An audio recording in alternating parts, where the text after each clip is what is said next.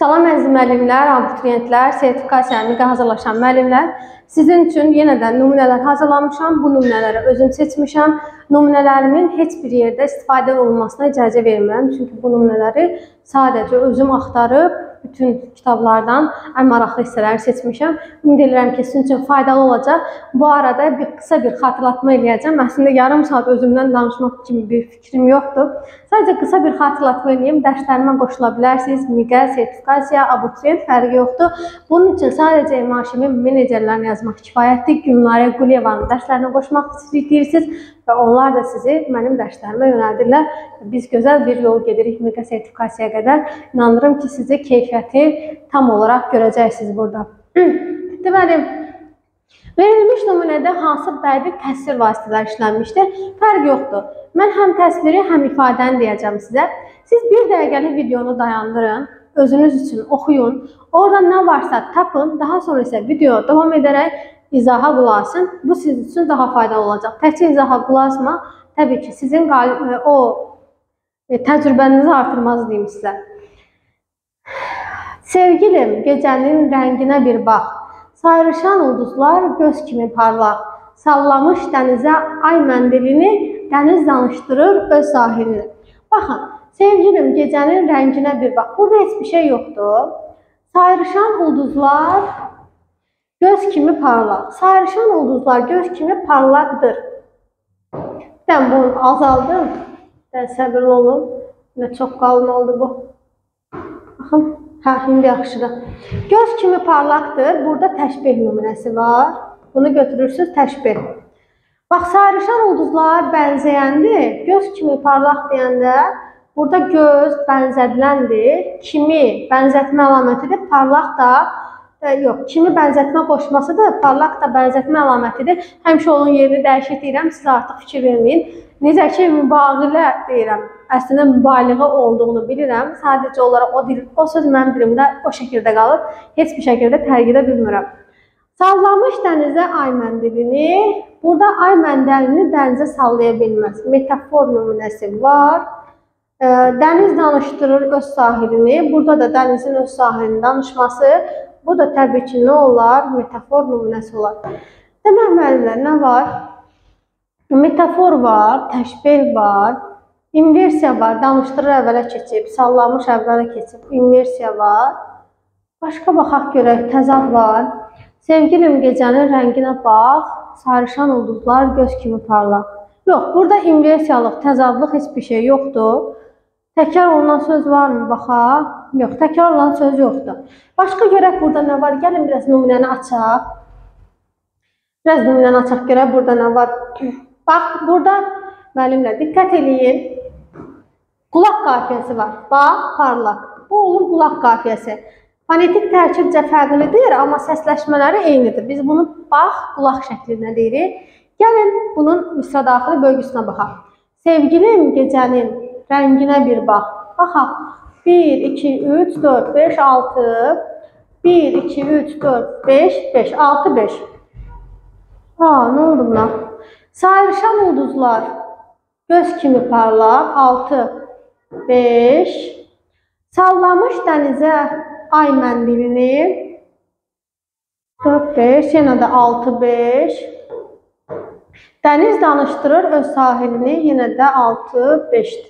Bölgüsü 6-5 şəklindədir müəllimlər. Baxın, burada biz deyirik ki, bu şeirin vahid bölgü prinsipi var. Yəni, sən 6 hecanı dedin, fasilə verdin, 5 hecanı dedin. 6 hecanı dedin, fasilə verdin, 5 hecanı dedin. Bu vahid bölgü prinsipidir. Amma desək ki, burada heç vaxt nə pozula bilməzdir? Bütöv söz prinsipi heca vəznində heç bir zaman pozulmaz. Bütöv söz prinsipi neydi? Gəlin onu da xatırlayaq. Sevgilim, gecənin rənginə bir bax deyə bilməzsən. Gecə deyib nini saxlaya bilməzsən burada. Sözü bütöv deyib bitirməlisən, ondan sonra fasiləni qoymalısan. Bu adlanır bütöv söz prinsipi. Amma burada eyni zamanda heca vəznində vahid bölgü prinsipi pozula bilər. Mümkündür, bəli. Yəni elə şeylər var ki, bir misrada 6 heca deyib 5 heca deyirsən, birində 4, 4, 3-də bölə bilərsən. Qoşmada sabitdir. 6 plus 5, 5 plus 6, 4, 4, 3. Qoşmanı 3 dənə bölgü prinsipi var. Ya 6 5-də böləcəksən, ya 5 plus 6-da böləcəksən, ya da 4 4 3-də böləcəksən. Bundan başqa qoşmanın bölgü prinsipi yoxdur. Daha sonra gəldik 2-yə. Ciyərdə nəfəsdir, damarda qandır. Ruha qanad verən sirli məkandır. Bilib eşidəndir, güc artırandır, qoşundur, əskərdir, ordudur Şuşa. Maşallah, ancaq təşbihlər var burada. Ciyərdə nəfəs kimidir, Şuşa ciyərdə nəfəs kimidir. Şuşa ciyərdə qan kimidir. Ruha qanad verən sirli məkan kimidir. Bilib eşidəndir, güc artırandır. Bax, bilib eşidəndir deyəndə Şuşa bilib eşidən ola bilməz. Burada metafor nümunəsi də var. Eyni zamanda güc artıra bilməz. Burada da metafor nümunəsi var. Qoşundur, əskərdir, ordudur Şuşa. Qoşun kimidir, ordu kimidir, əskər kimidir. Burada da təşbih var. Yəni, burada təşbih, metafor var. Başqa baxaq görək nə var. Ciyərdə nəfəsdir, damarda qandır, ruha qanad verən sirli məkandır. Bilib eşidəndir, güc artırandır. Demək, qoşundur. Yox, burada inversiyalıq bir şey yoxdur, təzadlıq bir şey yoxdur. Yəni, bədii təsvir və ifadə vasitələrinin bir şey görə bilmədim burada. Sadəcə təşbih və metafor deyə qeyd edirəm. 3-də hansı ifadə vasitələri və təsvir vasitələri? Biz baxmayaq o şərtə, biz hamısını deyək. Bir sevgi nəğməsi yaradım deyəm, o axşam bulanıb duruluram mən. Bax, bulanıram, bulanandan sonra mən duruluram. Bulanıb durulmaq, bu sizin təzadınız olsun. Təzad nümunəsi. Sonra, mən eyni zamanda bulanıb durula bilmərəm. Suyun əlamətini özümə köçürtmüşəm. Metafor var, deyək buna metafor. Onu düşünərkən bilmirəm niyə, bilmirəm əvvələ keçib, bunu götürün inversiya. Başqa bir nəğməyə vuruluram. Mən başqa bir nəğməyə vurula bilmərəm. Burada da metafor götür geçsin. Sonra başqa nə var burada? Heç nə. Mən də var. Mən. Mənin də təkrarı olur təkrir. Bunlar təkrirdirlər. Demək ki, burada ümumi təzad var, inversiya var, təkrir var, metafor var. Cavab budur.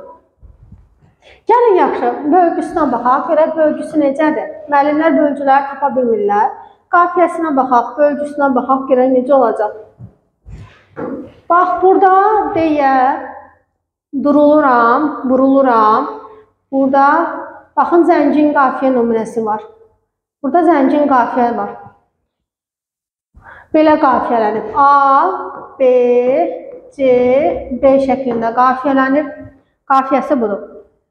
Baxın, bir sevgi nəğməsi yaradım deyə 6 plus 5. Bu axşam vurulub, planıb 6 plus 5. Onu düşünərkən, yemişəm bunu, az edim yəqin, 6, 5. Başqa bir nəğməyə vuruluram mən, yenə də 6, 5. Əla. Demək ki, bu şeirdə, bu misrada, bu bənddə vahid bölgü prinsipinin, daha doğrusu bu bənddə vahid bölgü prinsipi pozulmayıb, eyni zamanda bütöv söz prinsipi də pozulmayıb. Çünki hecada heç vaxt bütöv söz prinsipi pozulmaz. 4-də indi dayandı sözü var kimi, o mən yana baxsam da o mənə baxdı.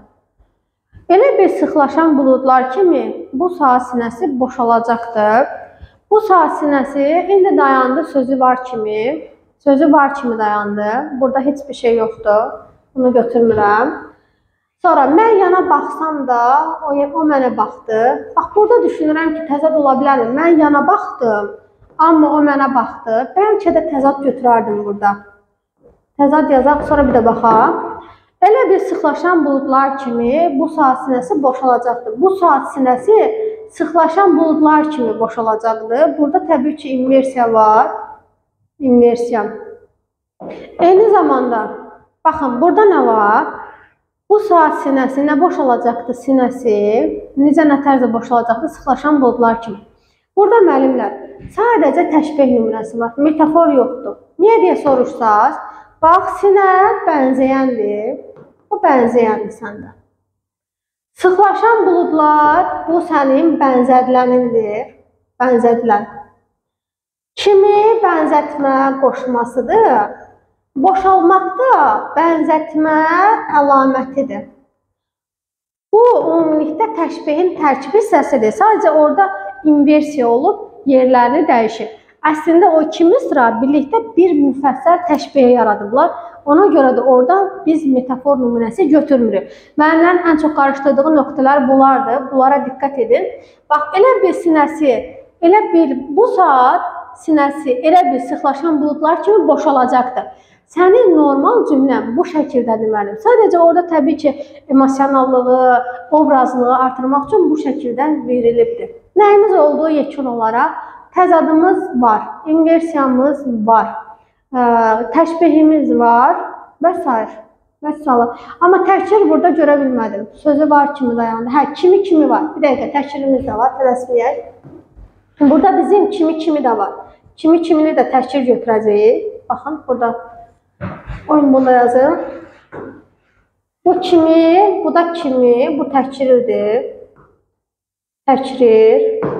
İndi gəlin bunun bölgüsünə baxaq. Qafiyəsinə də baxaq mı? Qafiyəsinə də baxaq. Nədir? Hə, baxın. A, B, A, B. Buna nə deyirik? Buna deyirik ki, çarpaz qafiyələnmə. Bu, bərk çarpaz qafiyələnmə şəklində qurulub. Ar, yoxsul qafiyəsi var. D. Yenə də burada da yoxsul qafiyəsi var. Yoxsul qafiyə üzərində qurulub bu. Biz də götürürük bu şəkildə. Amma burada bu hissə də var da, axdı. Bəlkə bunu qulaq qafiyəsi kimi də düşünə bilərik. Axdı, q, x olacaq. Qulaq qafiyəsi kimi də bəlkə düşünə bilərik. İndi o dayandı, 6, 5, sonra mən yana baxsam da o mənə baxdı. Necə bilək bunu? Mən yana baxsam da o mənə baxdı. Mən yana baxsam da o mənə baxdı. Burada belə bölək də müəllimlər. 7-də 5-də bölək. Amma belə bölgü doğru deyil. Amma mən yana baxsam da o mənə baxdı. Da 6-5-də bəlkə. Mən yanada da bölə bilməm. 6-5-də. Elə bir sıxlaşan, burada elə bir sıxlaşan 6 buludlar kimi 5, bu saat sinəsi boşalacaq da 6-5. Ümumi 6-5 götürün, bölgünə geçsin. 6 plus 5-də bölünüb. O gündən bəridir həftələr, aylar, ömrümdən, günümdən gəlib şən keçir. Lakin düşündükcə bulanıqca aylar, sanıram kükrəyib qəlbimdən keçir. Baxaq, həftələr, aylar, ömrümdən, günümdən gəlib şən keçməkləri keçə bilməzlər. Metafor var. Bu metafor nümunəsidir. Bulanıq çaylar sanıram kükrəyib qəlbimdən keçir. Burada da sadəcə metafor var. Başqa bir şey yoxdur. Baxaq, başqa nə var burada? Keçir var, təkrir var burada. Bunlar təkrirdir. İnversiya varmı? Baxaq, bəridir, əvvələ keçib. Bu inversiyadır. Burada inversiya var. Sanıram da əvvələ keçib. İnversiya var.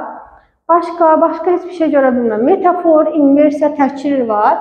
Baxaq, qafiyə quruluşuna gəlin. Qafiyə quruluşuna da, bölgüsünə də baxaq. Görək necə olacaq? O gündən bəridir həftələr, aylar 6-5-də, ömrümdən, günümdən 6-5. Lakin düşündükcə 6-5, sanıram kükrəyib yenə də 6-5, 6-5-də bölünüb. A, B, A, B şəklində çarpaz qafiyələnmə var. Baxaq görək, aylar zəngin qafiyə var. Eyni zamanda ən yoxsul qafiyə var. Eyni şeirdə, eyni bənddə həm yoxsul qafiyə ola bilər, eyni bənddə həm tam qafiyə ola bilər. Bu mümkündür. Burada da həm tam qafiyə var, həm yoxsul qafiyə var. Eyni zamanda çarpaz qafiyələnmədən qafiyələnib. Bu da belə. Təşkil də görə bilmədim burada. Daha sonra 6-da. Dünyada sakitlik aramadım mən. Günəş kimi parla, səhər kimi gəl. Göylər tək yuxuma gəlmək istəsən, sən aylı ulduzlu göylər kimi gəl. Bu şeiri o qədər sevirəm ki. Bax, dünyada sakitliyi axtarmamışam. Günəş kimi parla, səhər kimi gəl. Sən günəş kimi parla, sən səhər kimi gəl. Burada nə var müəllimlər? Təşbih nümunəsi var. 2 dənə təşbih var. Sən günəş kimi parlamağın, günəş bənzədiləndir. Kimi bənzətmə qoşması, parla bənzətmə əlaməti. Səhər bənzədilən, kimi bənzətmə qoşması, gəl bənzətmə əlaməti. Sən də bənzədiləndir, amma bənzəyəndir, amma sən işlətməyib orada, sən özünü düşünə bilərsən. Göylər tək yuxuma gəlmək istəsən, göylər tək gəl yuxuma. Burada da yuxuma gələ bilməzsən, göylər tək yuxuma gəlmək istəsən. Burada da təşbih götürərəm. Sən aylı ulduzlu göylər kimi gəl. Yenə də burada təşbih var. Burada ümumiyyətlə aylı ulduzlu göylər kimi gəl. Burada ümumiyyətlə təşbih var. Metafor görə bilmirəm, metafor yoxdur. Təşbihin üzərində qurulub. Gəl, gəl, kimi kimi. Bax, kimi kimi var burada. Bunlar təkrirdir. Daha sonra nə var? Baxaq, görək, aramadım əvvələ keçib, inversiyam var. Günəş kimi parla, səhər kimi gəl, göylər tək yuxuma gəlmək istəsən, sən aylı ulduzlu göylər kimi gəl.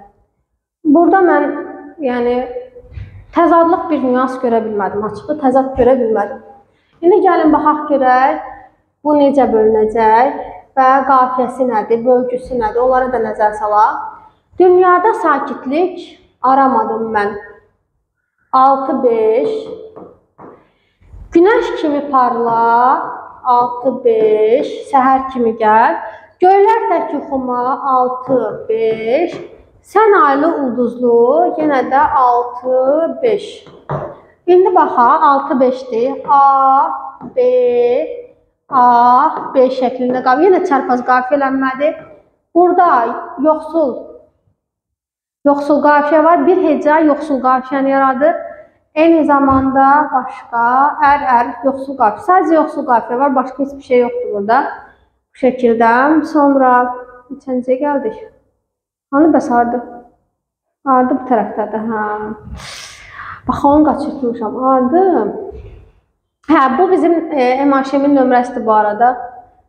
Mən dərslərimə qoşulmaq istəsəniz, etsəniz falan. Yəni, bəlkə lazımınız olar. Sonra gələn baxaq görək 7-də. Qoyun biraz bunu yığım. Axı, bu lövhə niyə dayanmır axı? Belə eləyim, Yaman darıxmışam, bu nədir yenə? Ağlım sola baxır, sağa baxır, ürəyim sola. Ürəyim dönübdür göy göyərçinə, dönüb sən gedəli, qonub sən gedəli, sən gələn yola. Yaman darıxmışam, bu nədir yenə? Nədir əvvələ keçib, inversiyanı götürək. Bu nağdı yerindən var. Ağlımın sağa baxıb, ürəyimin sola baxması, bunu təzadımız olaraq qeyd edək. Ürəyim dönübdür göy göyərçinə, ürəyim göy göyərçin kimi olubdur. Ürəyim göy göyərçin kimi olubdur. Burada təşbihi götürək. Bax, ürəyim bənzəyəndir, göy göyərçin bənzədiləndir. Ona görə burada həm bənzəyən var, həm bənzədilən olduğu üçün təşbih götürə bilərik. Ürəyim göy göyərçin kimi olubdur, deyə bilərsəm. Qonub sən gedəli, sən gələn yola. Ürəyim sən gedən yola qona bilməz. Ürəyim sən gedən yola, gələn yola qonması, burada da metafor var. Nə var? İnversiya, təzad, təşbih, metafor. Baxaq görə, nəsə görürsünüz başqa bir şey görə bilmirəm. Ola bilər gözümdən qaçıb, nümunələri sizdən bir yerdə baxdam deyə. Təkrir görə bilmədim. Gəlin, baxaq görək, qafiyəsi nədir, bölgüsü nədir? Yaman darıxmışam. Bu nədir yenə? 6-5. Ağlım sağa baxır, ürəyim sola. 6-5. Ürəyim dönübdür. 6-5. Qonub sən gedəli, sən gələn yola. 6-5. 6 plus 5 ümumi belədir. Baxaq qafiyələnməsinə A, B şəklində. Yenə də çarpaz qafiyələnmədir. Baxaq sonra nə var? Ola var. Bu tam qafiyədir, zəngin qafiyədir, 2 heca var. Başqa nə, eyni zamanda bir hecalı yoxsul qafiyə də var. Həm zəngin, həm yoxsul qafiyəsi var. Vahid bölgü prinsipi pozulmayıb, bütöv söz prinsipi pozulmayıb, çarpaz qafiyələnmə var. Eyni zamanda o qafiyənin içində tam qafiyə də var, natamam qafiyə də var. Yəni orada çarpaz qafiyələmə tam natamam qafiyə anlayışına mane olacaq bir nüans deyil. Deyirsən ki, şeir çarpaz qafiyələnmədən qafiyələnib, eyni zamanda bənddə tam natamam qafiyədən istifadə olunur. Aha, yuxuma gəlmişdim, qısıldıq küncə, danışdıq, yel əsdi, dağıldı dərdqəm. Kölgəyə dönmüşdüm səni görüncə, sənin işığında yox oldu kölgəm. Qəşəng şeirdir. Yuxuma gəlmişdim, qısıldıq küncə, danışdıq, yel əsdi, dağıldı dərdqəm. Burada bölgə prinsipisi nətər olacaq? Yuxuma gəlmişdi 6-5, bu bunun ardınca yazılmalıdır əslində. Burada da bax 1, 2, 3, 4, 5, 6, 6-5-də kölgəyə dönmüşdün 6-5, sənin işığında yox oldu kölgəm 6-5. Burada bölərəm. Baxın, sadəcə olaraq bu sərbəst şeir deyil ha. Sərbəst şeir deyil bu. Sənin işığında yox oldu kölgəm. Oldu kölgəm. Necə böyle? Yox. Sənin işığında düz bölmüşdüm, düz. Qoy bir daha düzəldim. Sənin işığında bəlkə rəngimizi dəyişək. Bu lövhə məni heç sevmir də. Sənin işığında yox oldu kölgəm 6-5-də. Rəngi dəyişək. Bax, burada bəlkə öz paltarımı rəng eləyim bu rəngini. Baxın. Qoyun öz paltarın rəngini eləyim bu rəngini. Hə. Bax, 6-5-də bölünüb. Daha sonra nə var burada? Yuxuma gəlmişdin, qısıldıq küncə, danışdıq. Yel əsdi, dərdqəm dağıla bilməz. Burada nə var? Burada metafor var. Metafor. Lövhədən eyni rəngdə oldu. Kölgəyə dönmüşdüm. Mən kölgəyə dönmüşdüm. Kölgə kimi olmuşdum? Kölgəyə dönmüşdüm. Rəyim dönüb. Kölgəyə dönmüşdüm. Kölgə kimi olmuşdum. Burada təşbih götürməzdim mən. Təşbih götürməzdim. Mən kölgəyə dönmüşdüm. Mən kölgəyə. Bəlkə də olar, burada təşbih düşünmək olar. Niyə? Çünki özümü kölgəyə bənzədirəm. Kölgəyə dönmüşdüm. Özümü daha qüvvətli bir şeyə bənzədirəm. Kölgə kimi olmuşdum deyə bilərik təşbih. Sonra səni görüncə sənin işığında yox oldu kölgəm. Sənin işığında mənim kölgəmin yox olmağı, işıq kölgə. Görürsünüz burada nə var? Burada təzad var. Təzad. Demək müəllimlər, nə oldu? Təşbih oldu mu? Metafor oldu mu? Təzad da oldu mu? Var təzad. Başqa nəsə görürsünüz? Yox, başqa heç bir şey görə bilmirəm. Amma bu biraz sual işarəsi altında ola bilər bu nüans. İndi gəlin baxaq. Bölgüsünü dedim. Qafiyə quruluşu da. Qafiyə quruluşu necə olacaq? Görüncə, qafiyə quruluşu var belədir. A, B, A, B. Yenə də çarpaz qafiyələnmə. Üncə, zəngin qafiyə, yoxsul qafiyə. Həm yoxsul qafiyə var, həm zəngin qafiyə var. Daha sonra 8-dən. Yel əsdi, yarpaqlar suya töküldü. Yerdə əsəblər, yarpaqlar suya tökülə bilər. Göy çitər, tüm sarı güllər tikildi, ola bilər. Buludla ağladı, günəşlə güldü. Deyəsən bir kövrək insanlı göy-göy. Bax, buludla ağlayıb günəşlə gülə bilməz. Burada nə var? Metafor var. Bu metafor nümunəsidir. Bir kövrək insandır. Göy-göy kövrək insana bənzərdir. Bir kövrək insan kimidir. Burada təşbih var. Daha sonra, çünki göy-göy daha qabardılıb onun həssaslığı. Ona görə orada təşbih götürə bilərik. Başqa, buludla ağladı, günəşlə güldü. Deyəsən bir kövrək insandır göy-göy. Göy-göy. Burada insan da əvvələ keçib. Bu inversiyadır. Daha sonra nə var? Nəsə görürsünüz? Görmürsünüz ki? Yox. Mən də görmədim. Bu qədər. Bax, yel əsdi, yarpaqlar suya töküldü. Göy çiçək, tün sarı güllər tikildi. Buludla ağladı, günəşlə güldü. Buludla ağladı, günəşlə güldü. Deyəsən bir kövrək insandır göy-göy. Bax, bəndin vahid bölgü prinsipi var 6+5-də. Eyni zamanda bütöv söz prinsipi də burada pozulmuş sayılmır. 9-da. Sən bilməmisən ki, mən məşuxəm, kirpiyi ox, qaşı, kirpikisi qaşı yox. Bunu yazanda xəta olub, orada xəta gedib. Gəlin baxaq görə burada nə deyir? Buna baxaq. Bədii təsvir ifadə vasitələri. Xəfif əsən külək öpdü sənin gül üzündən. Gül üzündən öpə bilməz. Bu gül üzündən öpməsi nə olacaq? Bax, buna deyirəm ki, bu metafordur. Metafor. Öpdü əvvələ keçib. Burada inversiya var. Daha sonra heç nə. Xeyir dua versin Azərbaycana, o ana qəlbinin saf mühəbbəti. Azərbaycana yox, Azərbaycandakı insanlara demək istəyir. Burada metonimiya var. Azərbaycandakı insanlara xeyir dua versin. Versin əvvələ keçir. İnversiya var. Başqa bir şey görə bilmirəm. Qoy məndən dərs alsın qoca təbiət. Qoca təbiət nədir? Qoca təbiət epitetdir. Qoca təbiət təbii ki, dərs ala bilməz. Bu metafordur. Sonra alsın əvvələ keçib inversiya. Başqa heç bir şey görə bilmədim. Yenə də yamyaşıl geyinir dağlar. Dağlar yamyaşıl geyinə bilməz. Metafor var. Sonra geyinir əvvələ keçib. Yenə də burada bunu buna birləşdirim. İnversiya var. Duyurdum fikrimdə böyük bir qüvvət, Xəzər ləngər vurub dalğalandıqca. Fikrimdə böyük bir qüvvət duyurdum. Böyük qüvvət, Xəzər ləngər vurub dalğalandıqca. Burada nə ola bilər? Duyurdum fikrimdə böyük bir qüvvət. Fikrimdə böyük bir qüvvət. Fikirdə qüvvət olmaz axı. İnsanın fikrində qüvvət olmaz. Burada metafor olar. Xəzər ləngər vurub dalğalandıqca.